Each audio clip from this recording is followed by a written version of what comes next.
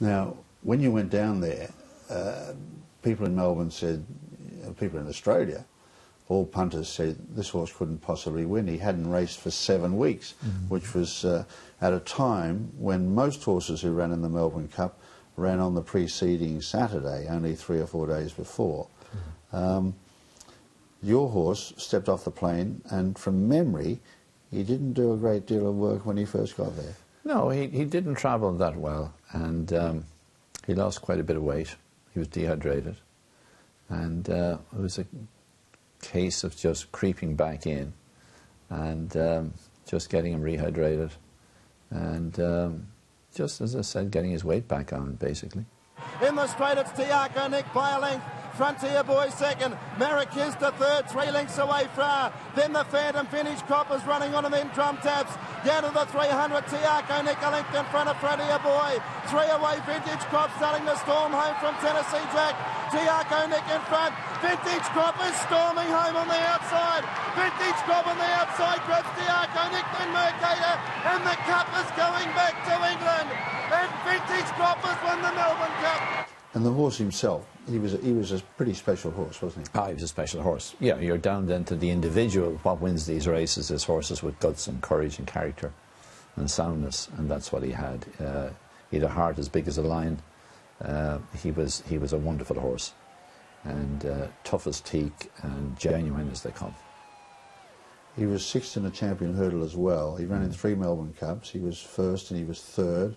He was also 7th in a Melbourne Cup, when I think he had one of the most horrific pre-race accidents I've seen for a while, when he sort of ripped his leg on a fence. No, he was very unfortunate. Just as he was going out to work on the track, there was a wind got up, and a number of leaves with some papers in it, suddenly, like a gush, came up in front of him, and he dived away from this little whirlwind of leaves and papers and caught the side of a post or a rail just as he was going out, and unfortunately it wasn't covered, and there was a steel or an iron point sticking out, and he caught it and on his forearm, and he necessitated, I think, about a dozen stitches.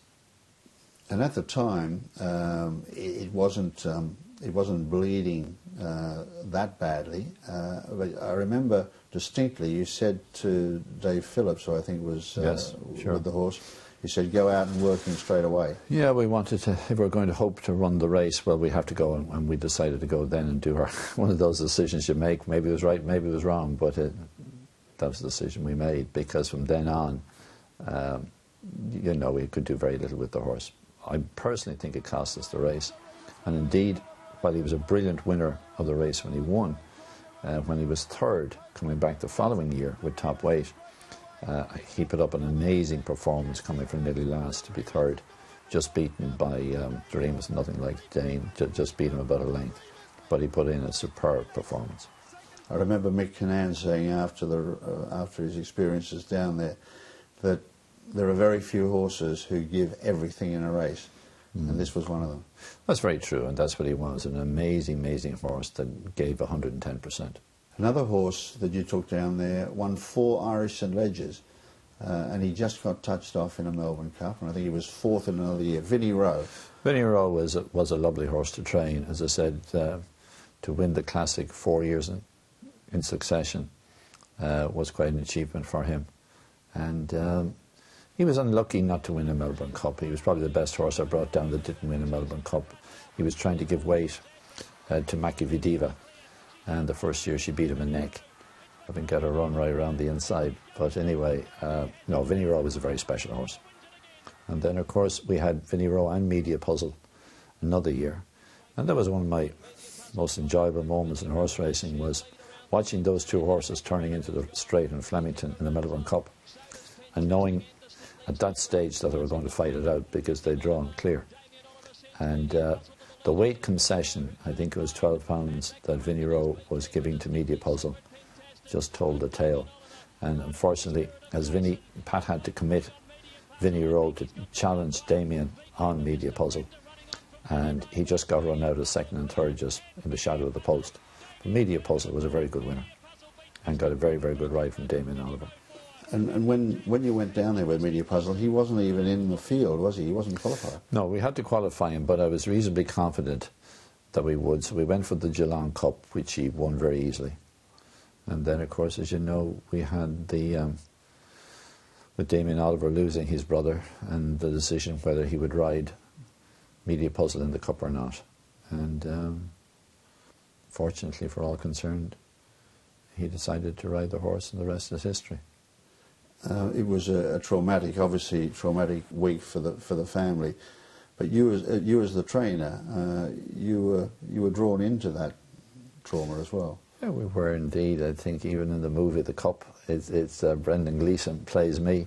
I think he portrays it very well. Like, as I made it very clear when I got off the plane, when I was being questioned by all the media, you know, I just said that really, like, horse racing was very secondary in life. The important things was how Damien felt having had the tragic loss of his brother, having lost his father as well.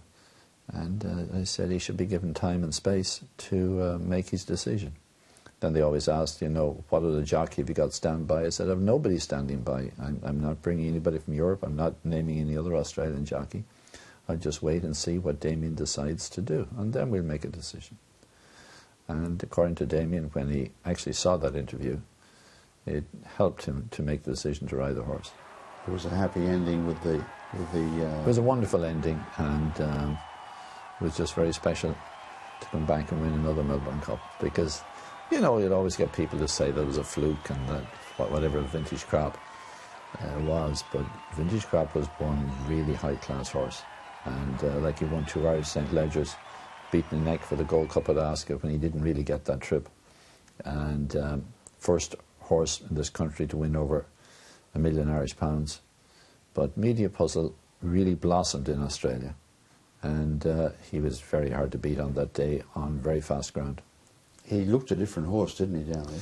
Well, he loved the sunshine. He loved the sunshine, and Media Puzzle loved fast ground and warm weather, and he excelled in both cups that he won down there. Dermot, you're 66. You've been training for more than 4 decades, but it strikes me there's one thing that strikes me is that you seem to be just as hungry as ever. I don't know, but yeah, if you're in a business and you want to do well, you've got to be hungry. You've got to be ambitious. You know what I mean? That's why I enjoy doing it. I'm not one of those person that sets out mark and say, oh, I want to achieve this or I want to achieve that. I'm very happy with what I'm doing, how I'm going. Our horses are running exceptionally well, and we're winning a lot of races, a lot of major races, and I just want to keep doing that. Maybe next year we might be fortunate to hit the 4,000 winner mark, and you know, but as I said, I don't have set out targets that I want to achieve a certain thing by a certain date. I just like to take each day as it comes. I remember once you saying that the international side of it was what really did appeal to you a lot, and you've been to Australia, you won the biggest race there twice, you've been to Hong Kong, you were one of the very first winners of a race there. Yeah, Hong Kong was interesting, Jim, in that we were the first to go to Hong Kong, and in those days there was just 2 international races. And we brought 2 horses, one for what was then the Hong Kong Vase and the Hong Kong Cup. And additional risk, set the track record with Michael Kinnan, rode a brilliant race on him to win the Hong Kong Vase. And then we ran a horse called Prudent Manor, and he was second in the Hong Kong Cup. So we were the first to go into Hong Kong. And yeah, it was great days. You've also been to the States, you've conquered a leg of the American Triple Crown. One place that you did mention that I don't think you've been there yet was South America, and the Carlos Pellegrini was the race that you always used to talk about. Is that still on the books? I don't think so. I don't think so. It was, but I did. We looked at running at the Carlos Pellegrini, and then I think there was a war or something got in the way, Jim. And I think the prize money and the cost of getting there were prohibitive. And of course, I looked at South Africa as well, but with African horse sickness and quarantine problems. That'll all happen in time. You know what I mean? Those things will all happen in the years to come. as I said, no, we've been fortunate racing across America. We've had good Grade 1 winners, East Coast, West Coast, Midwest, matriarchs, secretariats, flower bowls, you know what I mean. We've been very fortunate, and just hope we can keep doing it. That's basically it.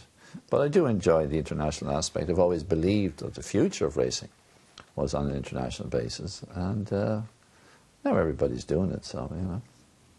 But Dermot, they think nothing of doing it, but they're not always successful, and we've seen it with a number of horses that go from Australia here or go to the States. There's always this ongoing debate: should you run them off the plane, or should you get there early, a couple of weeks early? Yeah. What have you concluded over the years? Well, that debate will always hold, and I really think it's down to the horse. I think it's down to the individual. I ideally, for America, like to go 5 or 6 days before the race. I do think there's whatever you want to call it, a jet lag or something that maybe 2 weeks is not ideal. So for me, 5 or 6 days is ideal for America. But again, it's down to the individual horse. And do you see when horses travel long distances, they can have one run, and then their next run they might deteriorate in form? Yeah, that's pretty standard. That's what I would expect. And why would that be? Well, again, there's a lot of reasons for that. You know what I mean? There's the atmospheric circumstances, there's a change of food, change of water, you know what I mean, change of environment. And so that's basically it. So even though more people are taking on the challenge, the task is still just as great to get it right. Oh yeah, the task will always be there to get it right. Yeah, it will. It doesn't matter whether it's now or in 100 years' time. I would hope in 100 years' time, as technology improves, as knowledge improves, and then of course they'll have it down to a fine art. We don't yet, but we're learning.